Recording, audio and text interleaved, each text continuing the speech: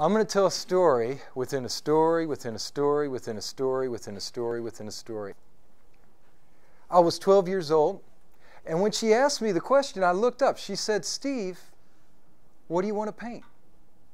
I looked across the room, and I saw two canvases, both 24 by 36 inches. When I saw those canvases, I thought to myself, this is my chance to be an artist because, well, real artists, they paint on canvas. Now, even at the age of 12, I was quite accomplished at drawing. And I was quite accomplished at drawing because my grandfather himself was an artist.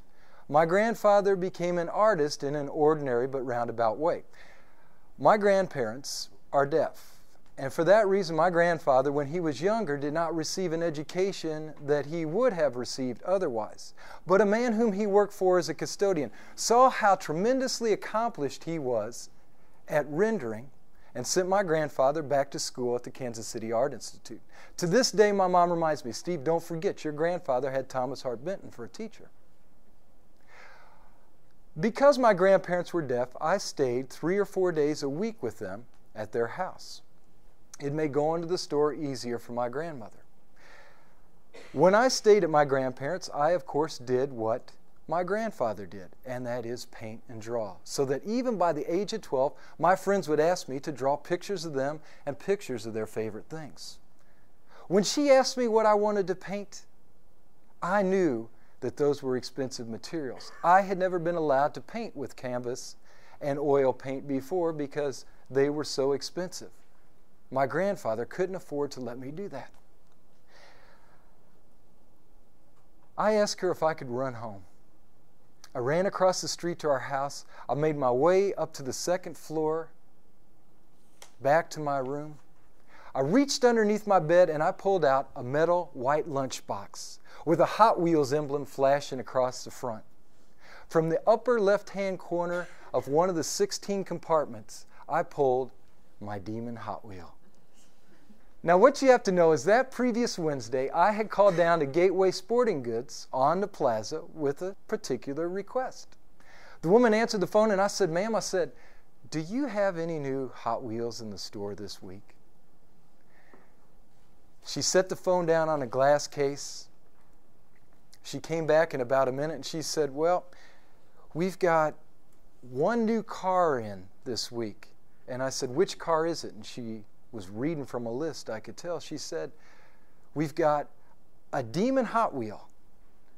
And when she said the word demon, I could picture that car.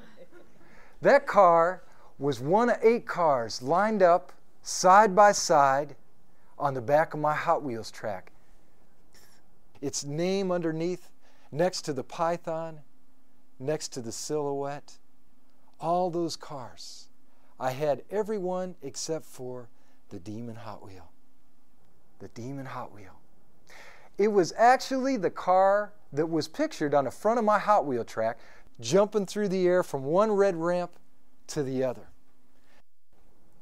When she said Demon Hot Wheel, I knew that all the kids in California right then were playing with that car, but I might not ever have that chance because at that time toys weren't distributed evenly across the United States.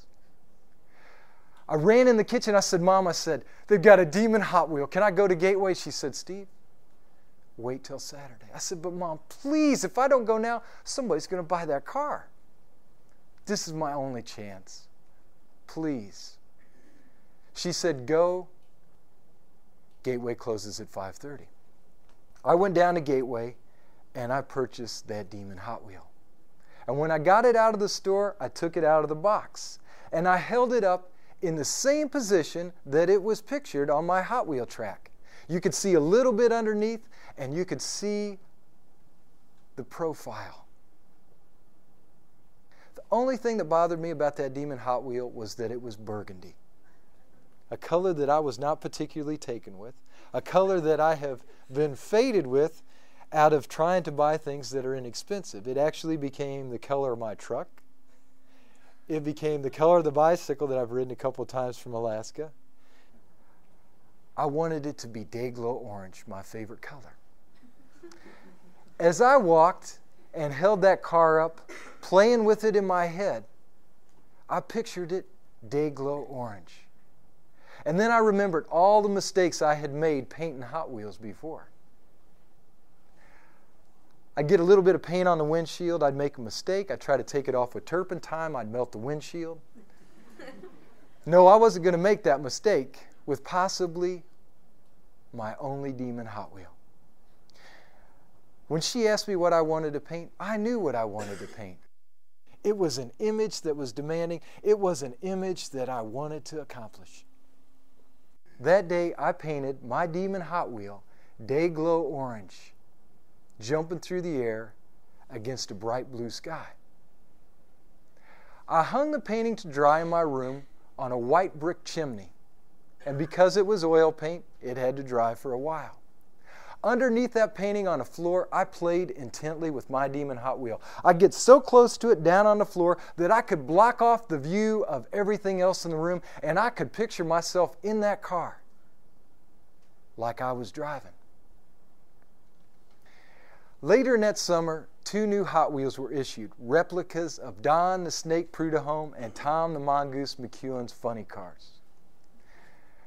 When I got those 2 Hot Wheels, I would pretend like my demon Hot Wheel was a kind of family car. I would drive the demon Hot Wheel to the drag strip. I'd climb out. I'd get in Don Prudhomme's car, and I'd shoot down that drag strip 250 miles an hour, flames shooting out the headers. I could picture in my head that image.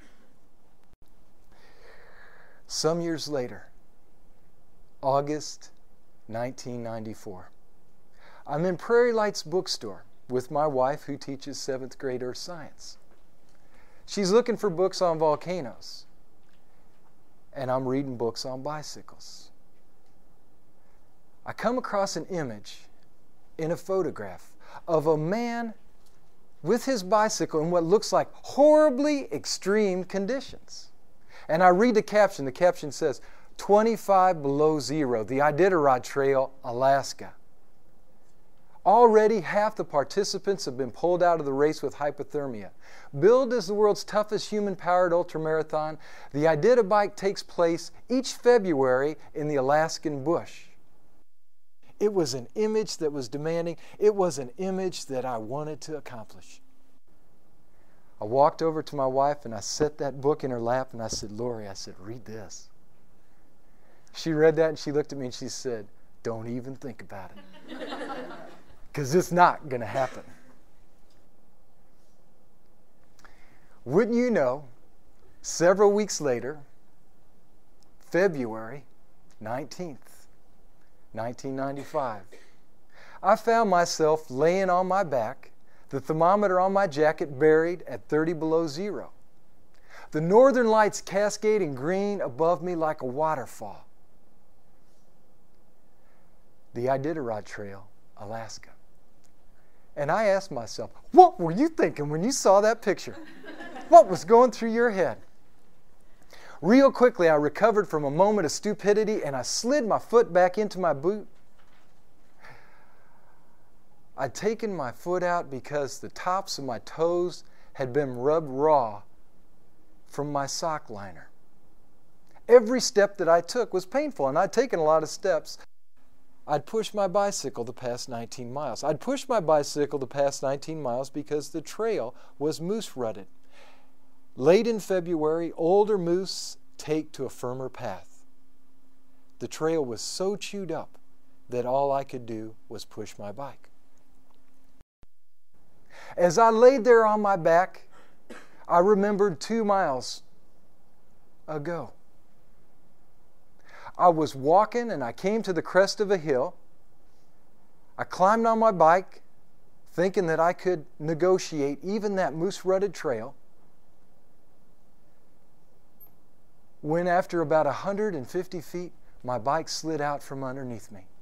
I slid about 200 yards, picking up momentum, and then thump up against a tree. And when I did, something wet sprayed across my face. And as a reflex, my tongue shot out to taste what it was. I knew that taste. I was 18 years old. And for the first time in my life, I actually liked my girlfriend. Now, I had had girlfriends before, but now I was paying attention to the way I looked. I was combing my hair. I was showing up on time. I was minding my manners. I was doing everything I could to impress her. And I wanted so desperately to kiss Kathy goodnight. We had gone out for 3 months, and I had found no way to negotiate it. But tonight was perfect. Everything was going to work out. We were going to watch TV at my house. We got to my house. I opened up the door, and my mom was sitting on the couch. Now, you can't say to your mom, "Mom, do you think you could get up so Kathy and I can make out?" Because that is not going to impress your girlfriend. And strategically, it would go nowhere. So I sat down on the couch. And Kathy, she sat right up next to me. And I thought, this is a start. This is good. Have you ever been on a date and you want so desperately to kiss somebody, and you watch in your head every movement of your body to gauge whether or not you are headed in the right direction? The next thing I knew, we were laying side by side watching Charlie's Angels. She smelled so good, and I didn't want to get up. This was so perfect. Everything that I wanted was right there. I wanted to be there. And then I felt on my lip what I tasted that night on the Iditarod Trail. A little bit of snot running out my nose. Now, I couldn't say, "Kathy, do you think that I could get up and get a Kleenex?" Because if I got up, we might not ever end up in this place again. And I had never used a Kleenex before. I believe that at any time in your life, you can say that anything that's been done to you that could have been done another way but wasn't, has led to who you are in that moment. And if you're laying on the couch with somebody who you want desperately to impress and kiss goodnight for the first time, and you got snot on the end of your lip, will you feel a little bit inadequate? Not up to par. Now, I believe that when you feel inadequate and not quite up to the task, well, you're more than obligated to laugh at the picture in your head of yourself. And so I laughed. But when I laughed, well, it came out. Only it didn't just come out, it landed on the side of her face. I stood up, I was horrified. I dug my palm in the sleeve of my shirt to wipe it back. She pushed me back. I looked up. She took 3 swipes. Her eye was matted to her cheek. I was horrified. The situation was not supposed to turn out this way. I thought to myself, I haven't burped in front of her. I haven't farted in front of her. How could the story turn out this way? I looked to my mom for psychological relief. She was doubled up on the floor laughing. In total humiliation, I said, "Mom, I'm taking Kathy home." She said, "Go on, get out of here." We drove quiet in my '68 Volkswagen, blue shag carpeting running across the dash, all the way to her house. I didn't want to ask her to pick up the pliers to turn the dial. I did not want to talk about the radio station she would tune in. I did not want to talk about anything. I was so embarrassed. And when we got to her house, well, I did what I was dutifully obligated to do. I walked her to the door. And when we got to the door, I said, "Have a good night." She turned and she looked at me and she said, "Steve, before you leave, I want to say something." And I thought, yeah, right. My dad's already told me I'm the grossest thing on 2 legs. She said, "Before you leave, would you kiss me goodnight?" I kissed her goodnight. And now feeling more confident, I walked out to my Volkswagen. I raised my bottom up from the seat. I put one foot on the floorboard, the other foot against the gas pedal, and I farted until I got to the first stop sign. As I laid on the trail that night, the northern lights cascaded green above me, and I thought, isn't that a magnificent image? Isn't that an image that's demanding? I stood up and I began to pick up the Nutty Buddy bars that had spilled from the bags on my handlebar. I had purchased at Walmart in Iowa City 47 boxes of Nutty Buddy bars for this trip, strategically realizing that wafers in Nutty Buddy bars would not break your teeth like a Power bar, a Milky Way, or a Snickers bar. Now, the rules of the race were to leave no trace of your presence. And so I had unwrapped all my Nutty Buddy bars before this race. I distributed them in 2 bags that were dropped by airplane, the rest on my bicycle. As I was picking up my Nutty Buddy bars, I noticed off in the distance a light. And then all of a sudden, bright and intense, it was on me. So bright that I had to look to the ground and cover my eyes. And when I did, the voice said, "Are your feet cold? Are your hands warm? How dark's your urine? Have you been drinking enough? How often do you eat?" All these questions that I had asked myself the past 3 miles after I'd passed a man who stood in the trail, his feet too cold to walk forward, his hands too numb to turn the dial on his stove. And then click, the light went off. And when it did, a cloud of breath hovered 3 feet above the ground and trailed back 18 feet, at the end of which stood a kind of hero, Martin Bucer, who's won the Iditarod sled dog race 3 times with his dog team. He said, "You should make Squintina by sunup. Good luck." And he was gone. I finished picking up my Nutty Buddy bars, and as I continued down the trail walking, I concentrated in a more fuller way on eating. I was cramming into my mouth Nutty Buddy bars just to be able to get them down and wetting them down with water. I was eating Nutty Buddy bars at a rate of about 1 every 10 minutes when I bit down into something that was clearly different. I chomped and I swallowed, I chomped and I swallowed. I poured some water in my mouth. I swallowed harder. And I thought to myself that I had left that Snickers bar in my drop bag at Squintina. But I got it all the way down, and a horrible realization came over me when I tasted the hair at the back of my throat. I shared the Iditarod sled dog trail with sled dogs. Martin Bucer's dog team had left me a treat. I had eaten, truth be known, I had actually devoured a dog turd.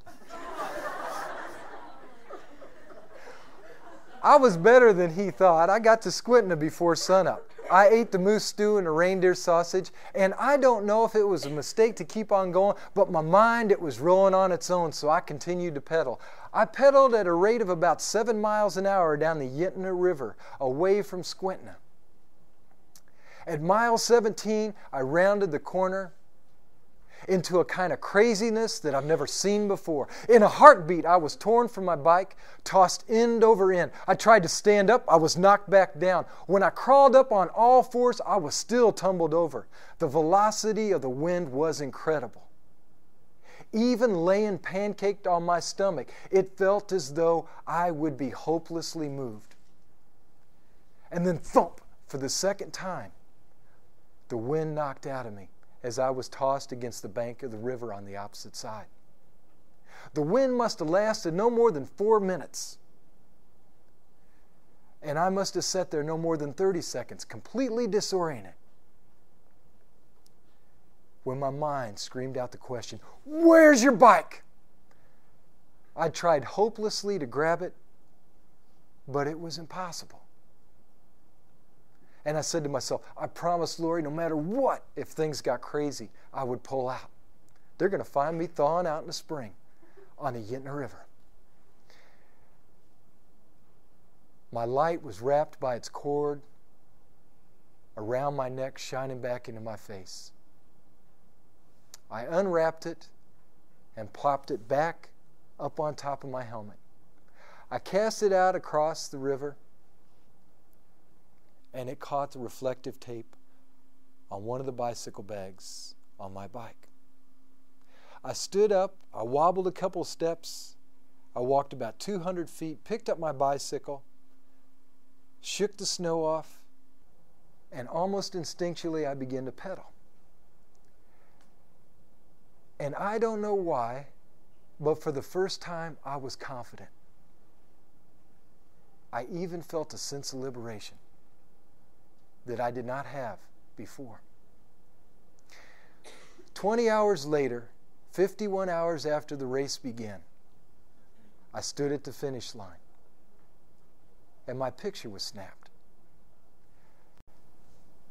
When I returned home, my dad looked at the photograph and he said, "Steve, what were you thinking when they took that picture?" And I said, "Honestly, Dad, do you remember 1970 when I had those two funny cars, the Snake and the Mongoose?" In 1970, I played so intently with those two funny cars that when I came across an advertisement in the Kansas City Star for a job selling Cokes at the drag strip, I went to my father with the paper and I said, "Dad," I said, "do you think that I could get this job selling Cokes at Kansas City International Raceway?" My dad looked at me and he said, "Steve, Blue Springs is 23 miles from here. You are 12 years old. We don't have a car. How are you going to get that job?" But my dad found a series of bus routes, and on that Thursday, I went down and I got that job. At the end of summer, on WHB radio, I heard an advertisement for the Summer Nationals to be held at Kansas City International Raceway. At the top of the ticket were Don the Snake Prudhomme and Tom the Mongoose McEwen, and I was going to be there selling Cokes.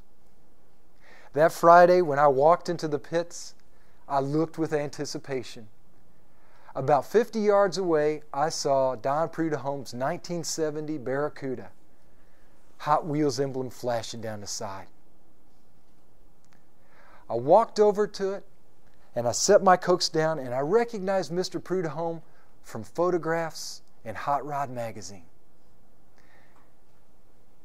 And I said, "Mr. Prudhomme, do you think I could take your picture with your car?" He stood up against his car, and I flashed his picture, the Hot Wheels emblem right behind him, the ball sticking off just to the right side. As I picked my Cokes back up, I got up enough courage to ask him the question that I'd probably wanted to ask all summer long as I played with those Hot Wheels underneath my painting of the Demon. Bent over, I said, "Mr. Prudhomme, do you think that you would take a picture of me inside your car like I was driving?" His mechanic looked at me. I could see that he'd never been asked this question before. He shrugged his shoulders and looked at Don Prudhomme, and Don Prudhomme said, "Why not?" I handed Don Prudhomme my grandfather's camera, and I sat in a seat. The mechanic buckled both buckles. I reached up and I grabbed the steering wheel. They lowered that yellow Barracuda body onto the car, so that now I was looking out the window across the blower of Don Prudhomme's Snake. He backed up to get the full picture in. And as he snapped my picture, I could picture myself shooting down the drag strip 250 miles an hour, just like the picture in my head. A long time ago, I had learned a lesson from a hidden teacher.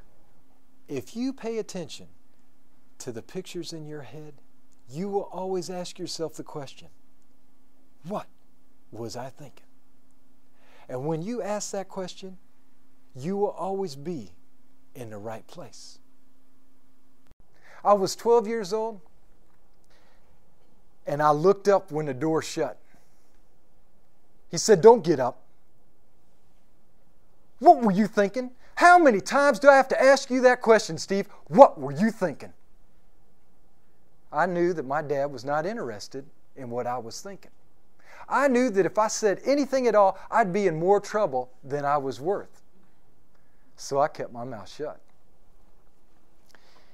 But what my dad didn't realize is that I had, the whole 2 hours that I had sat there, asked myself what I was thinking. And this is what I was thinking.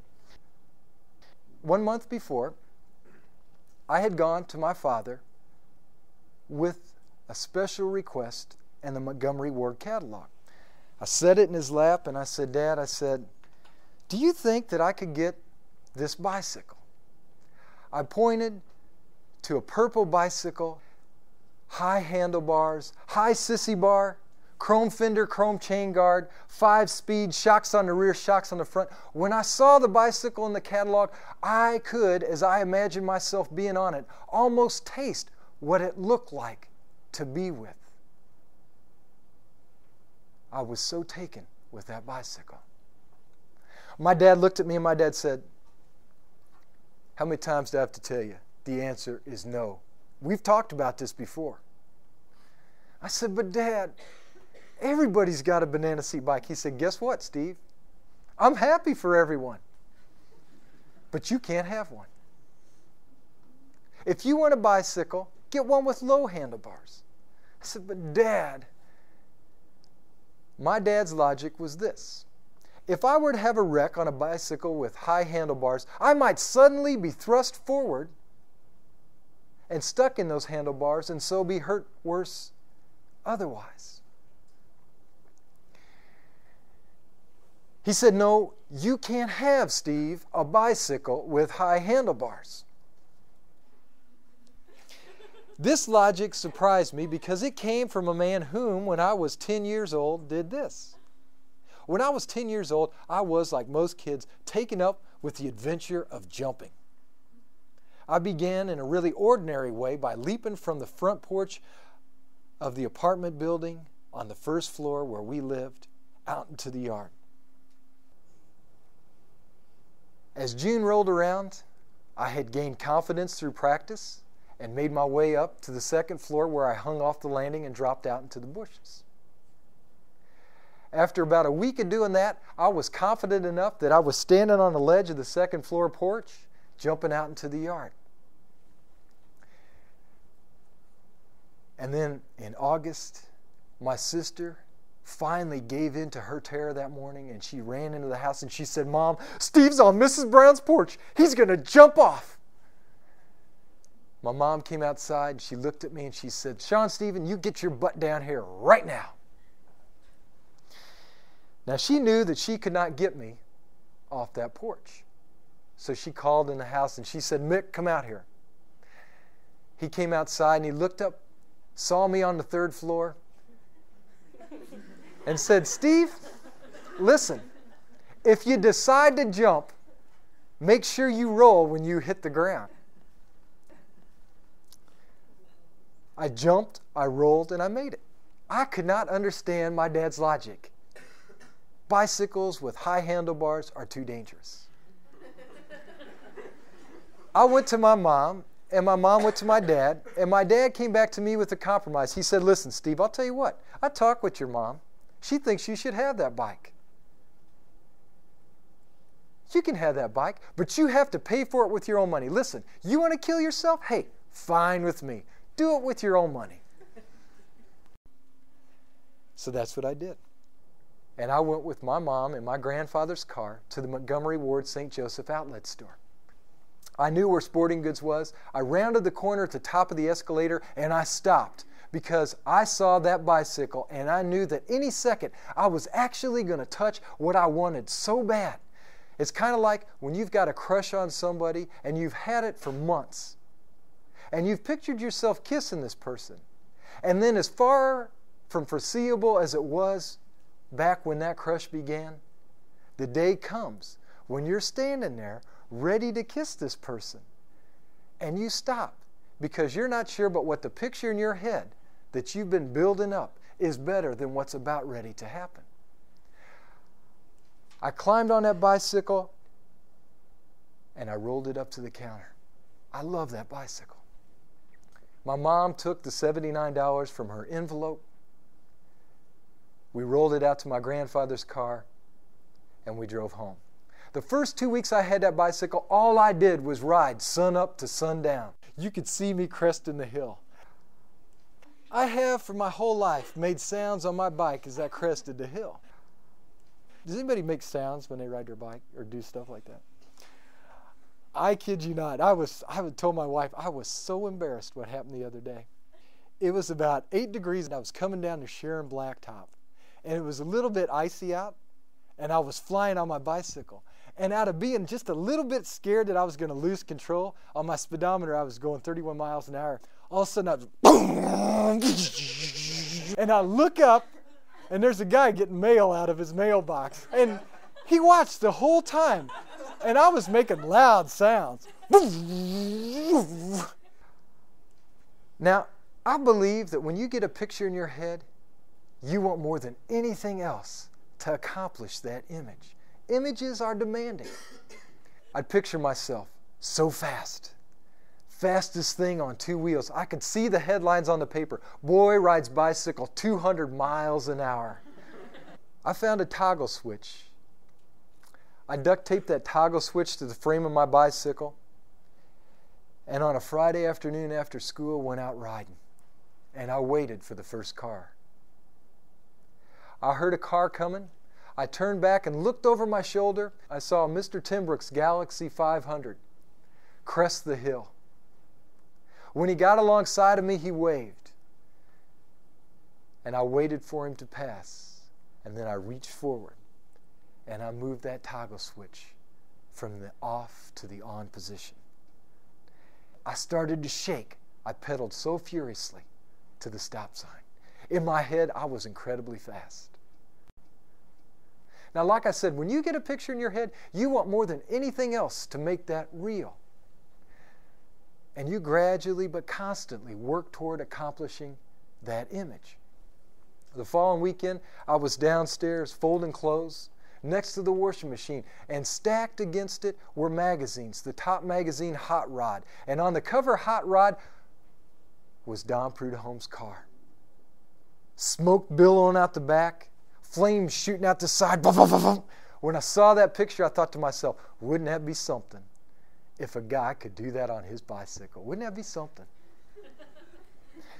Now, I knew that I did not have in my legs enough torque to turn wheels on my bicycle fast enough to ignite bleach, which is what funny cars do. I was going to need a little bit of help. When my brother got up, I asked him to help me. We walked out to the shed and I held out a mason jar and I said, pour some in. He said, pour some what in? I said, pour some gas in. He said, we're going to get in trouble. I said, just pour it in. Nobody's up yet. It's 6:15. He filled the jar about a quarter of the way up. I handed it to him. I grabbed my bicycle. I walked it through the gate, through the front yard, and he followed. I stood on my bicycle and I said, go ahead. He said, go ahead what? And I said, pour it on the back tire. I was consumed with this image, and I had left out all the stages that were necessary to accomplish this feat. I knew what needed to happen. He was just needing to follow my instructions. I said, pour some on the back tire. He poured it on the back tire, and I watched it trickle through the tread till it hit the pavement and pool out. I said, do it on the front too. He did it on the front, and then I dug deep in my pocket for my dad's lighter. Reached back and I lit them tires, and the flames shot around on the back. I lit the front tire, flames danced around the tread. And I looked at myself on that bike, and I thought, this is cool. I rode for about 15 feet before the flames were extinguished. But the image in my head was wonderful. It was magnificent. And I wanted it bad. So we repeated everything in front of my grandfather's camera, my brother taking pictures. I rode past on my bike, action photos. He snapped my picture. Now, up to this point in my life, even though I had gotten a billfold from a previous Christmas, I had never ever carried it. But when I got that photograph developed, I carried my billfold. I'd go up to my friends and I'd say, hey, check it out. Fastest thing on 2 wheels. Flaming tires. And there I was, all smiles and flames shooting down the street. The image was magnificent. Now I believe that when you get a picture in your head, you want more than anything else to accomplish it. The following weekend, I was downstairs folding clothes when I for the first time realized the potential of an old oak door that had sat there for the longest time doing nothing. When my brother got up, I asked him to help me. We carried it down the street, around the corner to the dead end, where I propped it up against a 55-gallon trash barrel, pushed both up against a guardrail, and I rode my bicycle to the opposite corner. When I got to the opposite end of the street, I looked down and I saw that door. And then fear came over me. And I could feel that tingle in my hands. The tingle that I would feel hanging off that 3rd floor. I saw that little bit of glitch in between the pavement and the door, and I knew that if I hit it wrong, well, I'd wreck. And then I heard Mike Timbrook's door open. And not wanting to appear a coward, I nonchalantly just moved away from the position that I had assumed. Gradually, all 19 kids in the neighborhood were out. Some riding, some walking, all with the same look on their face. I know I'm not going to do it. And then for the briefest of seconds, I caught myself looking down the street at that door. And I saw that everybody was looking at me. And then I did, out of a sense of obligation, what my dad said I was so good at. I suspended brain one, and I pedaled furiously down the street. And when I hit that door, just like the picture in my head, my front wheel headed for the side. I straightened it out. I went up over the door. My feet came down before my bike, but I made it, and I was good. I turned around, and with confidence, bordering on fear, I pedaled to the opposite end of the street, knowing that if I stopped, I might not ever do it again. Without looking up, I pedaled as fast as I could back down to the door. And I looked at the door right as I approached it. As I went up, I concentrated as hard as I could to keep my feet on the pedals. I pushed down, and because I did, I skipped the guardrail, but I made it. Now, feeling more confident, I turned my bicycle around for a 3rd pass. Shot down the street, and just like the hood ornament on Mr. Timbrook's Galaxy 500, I took the position of a swan dive, arched my chest forward, tippy toes up on the pedal, shot up through the air, came down, dirt, just like action movies shooting out behind cars, shot up in the air, and I thought, I'm good. Turned my bicycle around for a 4th pass. In a kind of strutting way, I rode to the opposite end, 1 pedal jerk, 2 pedal jerks. And then I heard the sound of the door of the woman who notoriously called the police on us. I looked in the direction of her house, and I saw nobody. I turned back down the street, and I could not believe what I saw. My brother was standing on the left-hand side of the door with a 5-gallon can of gas. He walked around the door, pouring. He backed up and got everybody to move. and with stick matches lit it. Flames shot up above my head. All the kids lined up on both sides. And when they saw that I saw this picture, they all began to say the same thing. Do it, do it, do it. And I thought to myself, you know what? I could do this. And then just that quick, I saw him coming out the side of my eye. He said, son, you stop right there.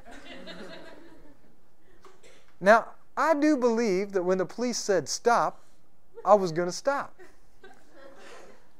But a picture, a magnificent image, came to my head. It was from Steve McQueen's movie, The Great Escape. He's in occupied France. It's World War II. Nazis are coming up over the hill. They're drawing their guns to their shoulder. They're almost within firing range. He looks off in the horizon. He sees a spool of razor wire separating him from freedom. Rumph, rumph. He revs his motorcycle. Looks back over his shoulder. Drops the clutch. Wheel spins around. Turf shoots up in the air. He does a loop, and then up over he goes, and he's free. I didn't have an engine on my bike. I turned my grip on my handlebar, shot down the street as fast as I could, and because the door was on fire, it was weak. It collapsed, and I drove that 55-gallon trash barrel into that guardrail. And I laid there, charbroiled. Next thing I knew, I felt his arm reach down, grasp my elbow, whip me up, and as I spun up and around, I looked for everybody, nobody in sight. And then real terror came over my body because I realized at that moment at my house, my mom, against all my father's teasing, was having a Tupperware party. He walked me up to our house, he knocked on the door, and the room opened to women, half of whom were my friends' moms, all of whom had that same look on their face. I told you, Betty, he's headed straight for hell. She was so embarrassed, she just looked at me like, follow me. I followed her. She didn't turn around to see the looks on all those women's faces. She knew what they thought. She took me to my room. She set me down. She said, wait till your father gets home. And when my father got home, what did he say? What were you thinking? How many times, Steve, do I have to ask you that question? I tell you that because on April 22nd, 1993, I just finished eating my lunch in North Hall at the university, and I was walking down past the Laser Research Center when a van pulled up, and a woman who's a reporter, she leaned over to the side, rolled down the window. She said, are you Steve McGuire? I said, yeah. She said, what were you thinking? What was going through your head? And like back then, I hadn't thought about it much. She said, can I talk to you? I said, sure. She said, do you think that we could go down to the river? When we got down to the river, I remembered the day before. I had just finished eating lunch in the Iowa Memorial Union. And I started up the concrete staircase to the footbridge that crosses the river to go to the art building. When I looked up and noticed everyone lined up against the south railing. And I thought to myself, somebody's doing something stupid and they're looking for an audience. I'm not going to be that audience. I'm going to keep on walking. I walked across the bridge, and as I descended the staircase, I turned to a woman I teach with, and I said, Ann, what's everybody looking at? Hoping that she would tell me that I could still walk on, having been better not getting sucked into this stupid stunt. She said, Steve, somebody's in the water. I walked back up onto the bridge, and I peered over the shoulder of a man. And if the man's head in the water would have been painted red and white, he'd have looked appropriate. Just like a bobber, up and down, appearing and then disappearing, there and then gone. The next thing I knew, I could feel everything in my stomach coming up. I was running so fast along the west bank of the river. When I got up to the railroad bridge, I looked out over the river, and he wasn't coming to my side. I ran as fast as I could across the railroad tracks, and when I got to the other side, I slid down the gravel embankment, and right when I hit the water, right as I contemplated what to do, of all things I should remember, I remembered this. When I was 7 years old, there was a hill nearly 2 miles long, so steep that at the end I would have to get off my bicycle and push the last bit. But when I get to the top, I'd turn my bicycle around, I'd start down the hill, and after about 150 feet, I'd let go with one hand, but I'd watch my front wheel because I knew if I hit even the smallest pebble, it would wobble and maybe go out of control and I'd crash. Faster yet, I'd let go with both hands.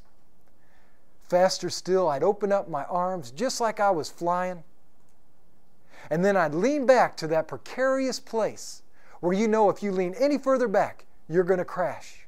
Then I'd put one foot up on my handlebars, then 2 feet up on my handlebars, and then I'd shoot down that street as fast as I could. I didn't pay any attention to the cars that were passing me, and I didn't pay any attention to the people on the sidewalk that I flew by. It felt so good. It felt just like I was flying. I could see the image in my head, and sometimes that picture lasted forever. From that, I played another game for the rest of my life. It goes like this. There's a concrete staircase, and next to that concrete staircase is a concrete slab. Looks just like a ramp, and next to that is grass. You got 3 choices and 1 rule. The rule is you have to pedal as fast as you can. The choices are either give up and go to the grass, crash into the stairs, or have faith and go up that slab. Not once did I crash, not once did I give up, and every time, just like the picture in my head, I shot right up that concrete slab. When I hit the water that day, so cold I could feel the wind sucked out of me. He went under 2 more times. And then right when I got to him, I reached out and he was gone. Flat water is all I saw. The picture in my head at that moment was of me laying in bed for the next several years of my life saying, how could this ever happen to me? I missed him. I went after him. He's dead and I missed him. Just that quick, I made a pass underneath the water, and I felt the collar of a wool trench coat. I tugged, and he came free from the branches of a tree that had lodged itself in the middle of the river. Already in '93, the river had begun to flood. It was cordoned off with orange mesh fence, signs posted to stay clear. I gasped for air, and I kicked and tried to reach higher up on that tree to pull myself up out of the water. After 4 tries, I straddled the branch and I sat up on it like I was sitting on a horse. And then I turned him around. Water ran over his shoulder to make a wake, his chin just 3 inches above the surface. It reminded me of one of the spookiest things that I've ever seen.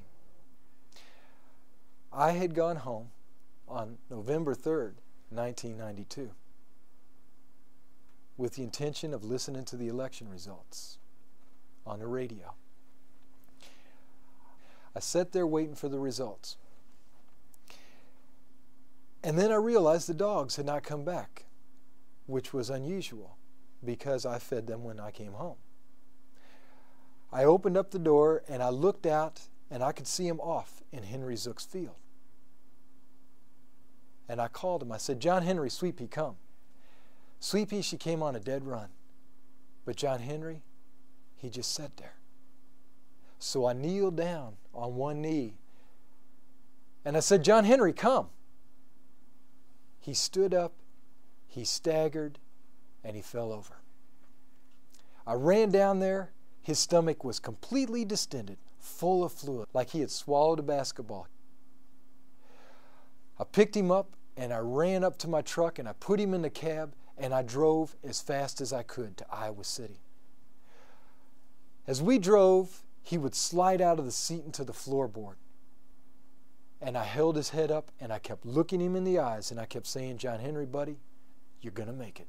You're not going to die.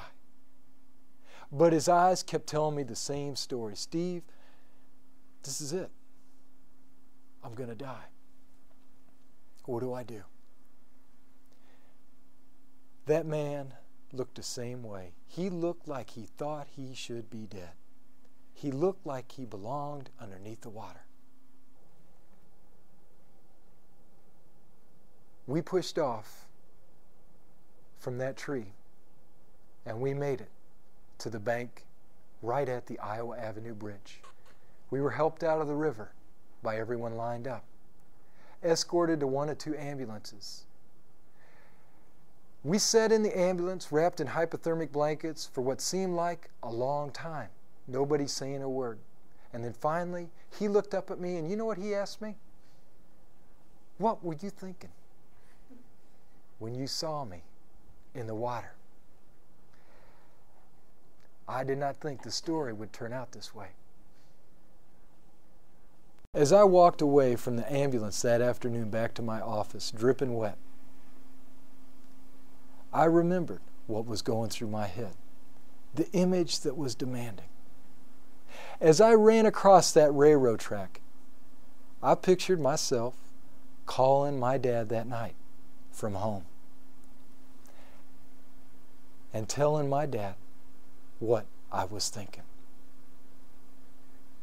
I knew that my dad would love this story.